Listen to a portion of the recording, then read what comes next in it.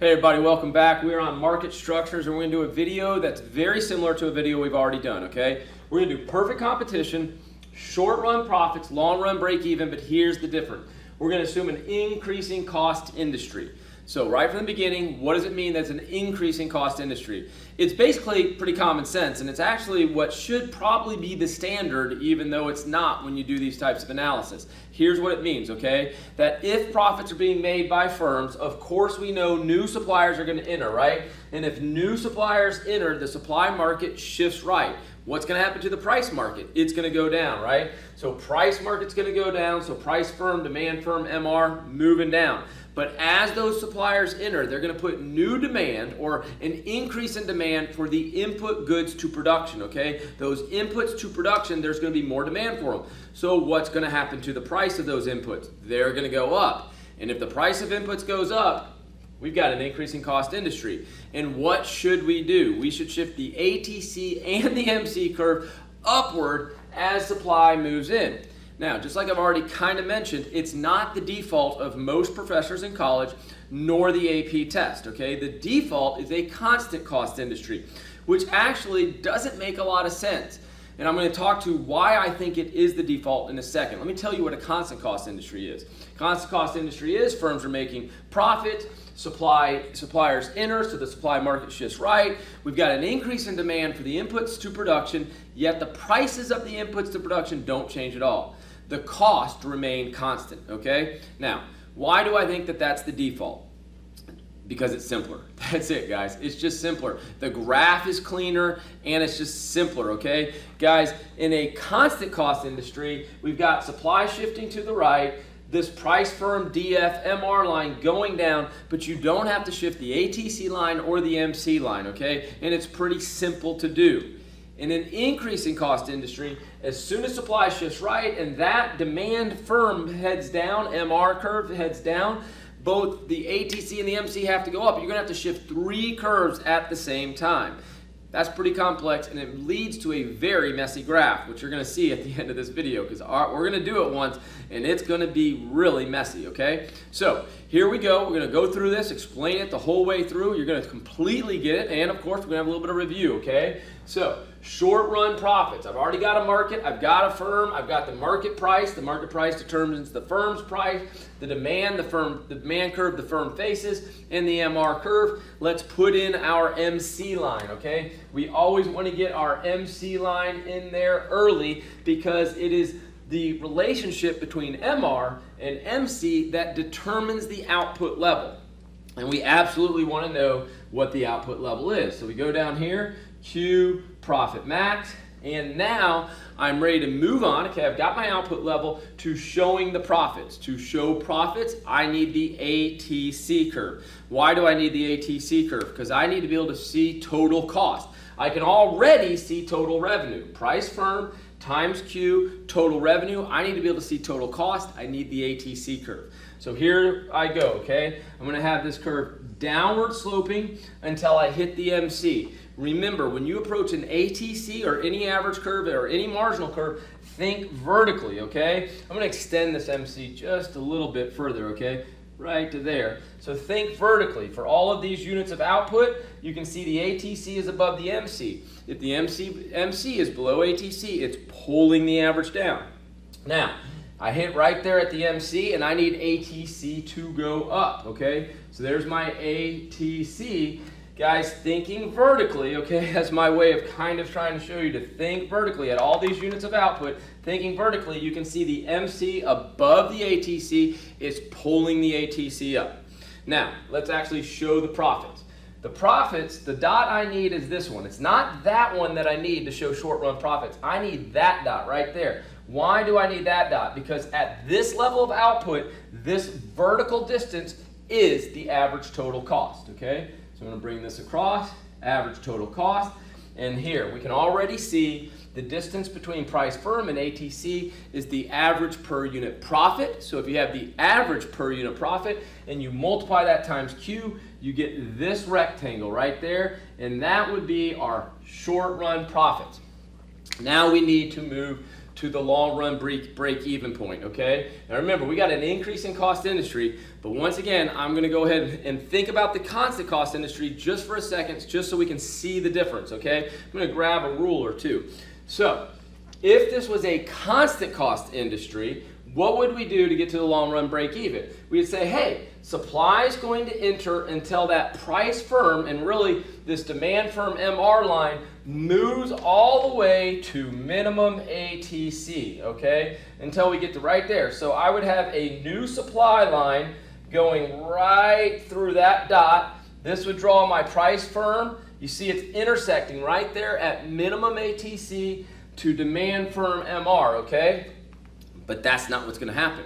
Why? Because this ATC line, this whole curve is not going to stay there. Nor is the MC line. They're both going to go up. But let me cut to the answer that's going to be most of the time that you're going to need, okay? There's going to be a question, and it's usually about the new price point. And here's the answer you need in relation to the price point, okay? So, watch what I do here. I am going to grab that minimum ATC, and I'm just going to put an arrow. I'm not going to put price firm because the price is not going to get that low, okay? But that is like a floor, okay? We're not going to have the price go in between it. In fact, the new price firm is going to end up somewhere between those two. We know that for sure.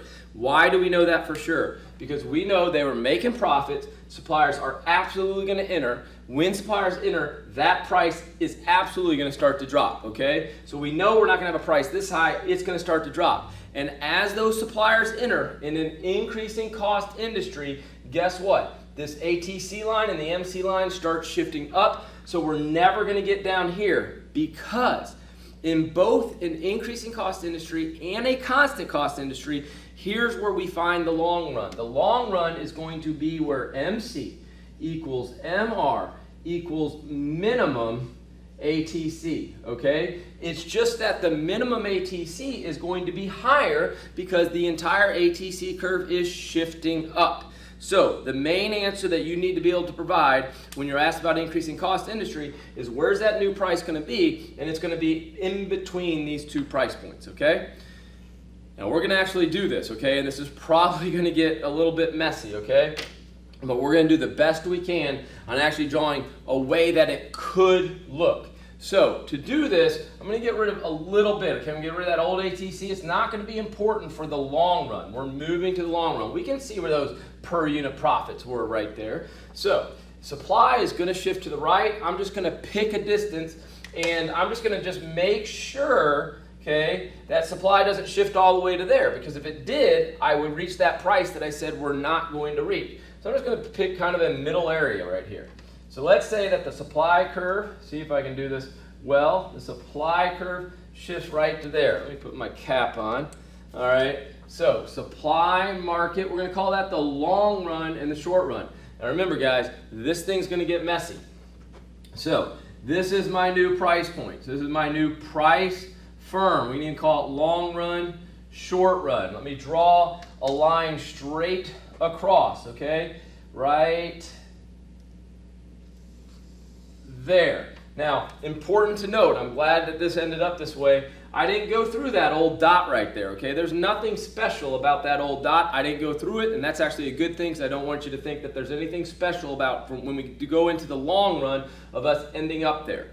Now, continue to listen closely to my words, okay? Guys, of course, this is the new demand firm. This is the new MR. But why did supply shift that far right?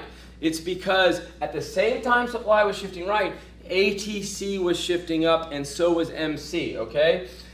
To show you where I'm going here, I got to shift my MC. I'm going to shift my MC first, and then I'm going to draw the ATC. So we know MC went up some, and it doesn't matter how far you shift it up. We just know it's going up some. So there's my new MC. So we'll call that kind of short run, and that's my long run. Now what can I do? I got my new MC, I've got my new MR. Where do they intersect? They intersect right there, okay? That's my new MC and my new MR. And ATC shifting up. How far is ATC shifting up?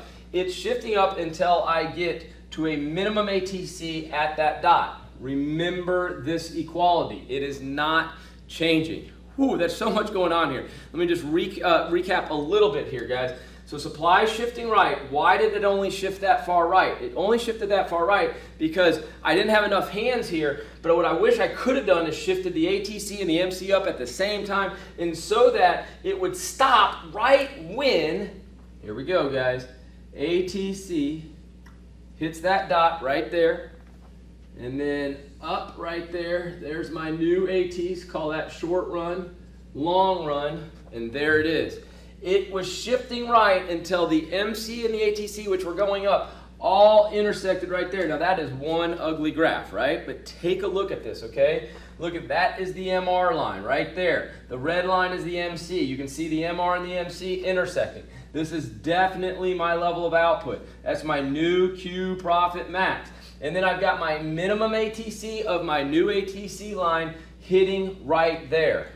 Well guys, I think you know why it's not that increasing cost industry is not the default of many professors or the AP. It's because the graph is just nasty. It's just very messy.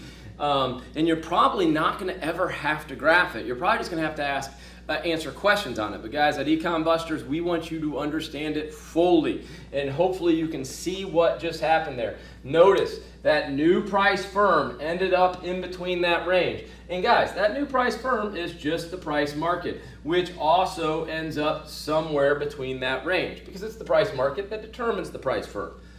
Whew. All right, that's it guys. That was short run profits, long run break even for an increasing cost industry, an industry for which when suppliers move in, they put increased demand for inputs to production, which raises the price of inputs to production, which of course causes both the MC and the ATC curves to shift up as those costs for every unit of output are increasing, and it gets us a price firm somewhere in between this range. What was the bottom part again? That was the old minimum ATC. The new minimum ATC right there. This equality is there no matter what. Constant cost industry, increasing cost industry. If you stayed through all that video, that was awesome, guys. Hopefully that made sense to you. We'll see you in a future video. Thanks for tuning in.